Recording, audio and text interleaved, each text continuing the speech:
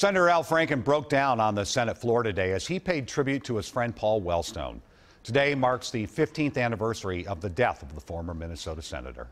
The last time I saw Paul was at a 2002 campaign event in St. Paul, just weeks before he died.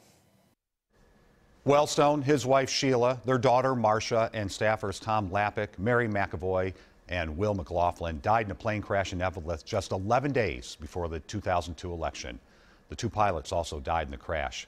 From his days as an activist professor at Carleton College to his upset win of a U.S. Senate seat to his votes against both Gulf wars, Esme Murphy shows us how Wellstone's legacy lives on in those he inspired and the grassroots nonprofit that bears his name.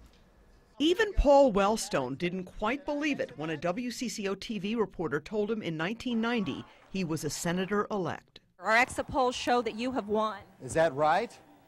53 to 47 is what they're telling me. Okay, well, that sounds pretty good. Does that sound pretty good?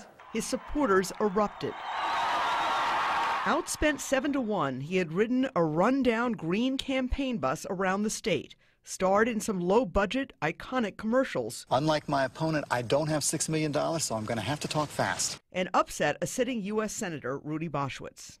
We never really had all the money, but I had you. It was the start of a career championing progressive policies in the U.S. Senate. U.S. Senator Al Franken broke down on the U.S. Senate floor as he described how Wellstone was a mentor who continues to inspire him. Paul's life and his work meant a lot to me, too.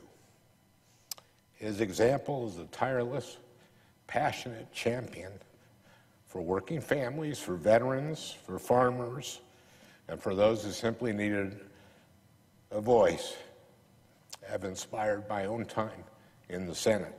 Wellstone Action is a nonprofit grassroots organization group founded after the senator's death.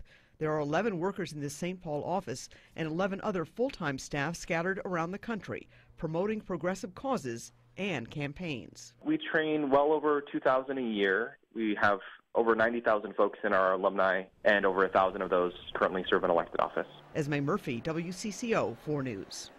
As we mentioned, Senator Wellstone died just 11 days before the 2002 November election. Former Vice President Walter Mondale was quickly drafted to run in his place. Mondale lost the general election to Norm Coleman.